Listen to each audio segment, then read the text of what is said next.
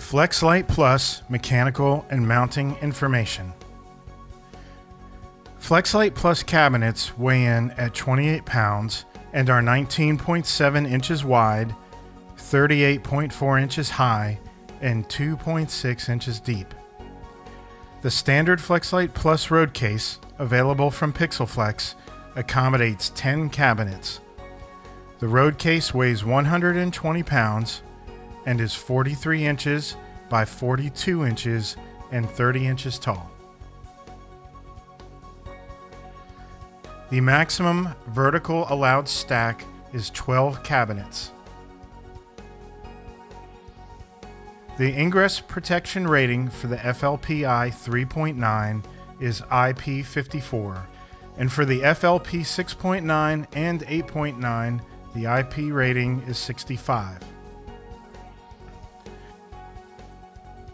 Tools you will need to complete mounting are an adjustable wrench, a 6mm Allen wrench, and a level. Floor mounting. The FLEXLite Plus floor mount spans the width of one cabinet.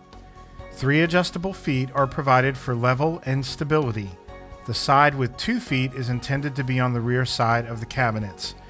It is recommended to baseline all feet on all floor mounts. If a curved configuration is required, the floor mounts accommodate a concave curve.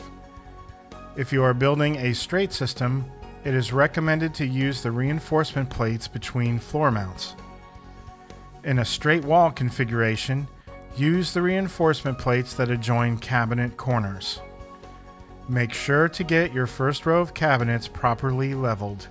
We recommend doing small adjustments and rechecking as you go. Once the first row is correct, you can build up where the additional rows should easily line up. Hang mounting. FLEXLite Plus provides a left, right, and coupler hang mount. The mounts use a quarter-turn key mechanism with pressure lock. Make certain every time to securely lock and confirm each point.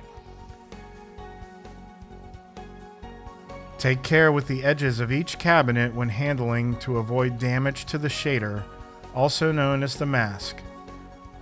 Make certain to firmly and securely tighten the truss clamps. It is always a good idea to cross-check that clamps are properly engaged. While it is possible to construct the LED wall starting from one end and working towards the other, you may want to consider whether starting from the center and working out in both directions will work better in your case. A first step before mounting any cabinets is to check the level of the truss or whatever you are mounting the cabinets to. Make any corrections prior to mounting cabinets. It is a good idea to preset all hang mount leveling adjustments so that they are centered and equal. Mount level adjustments can be modified using a pair of adjustable wrenches. When choosing to build from the center out, there are 2 scenarios. For a wall with an odd number of cabinets wide, you will want to mount the center cabinet using 2 coupler mounts. And in most cases, that cabinet will be centered to some reference, either the truss or a point of view. The other case is where you have an even number of cabinets wide and you will have the edge of a cabinet on the center line of your truss or the reference point of view. When mechanically connecting cabinets together, you will see that they join with quarter-turn key and lock mechanisms. Always make sure these are engaged and locked down.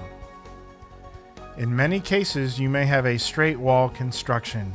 In this scenario, pre-check all angle brackets to be set at 0 degrees. Also, as you build your wall and create joins with cabinets, install the reinforcement plate to ensure rigidness and safety.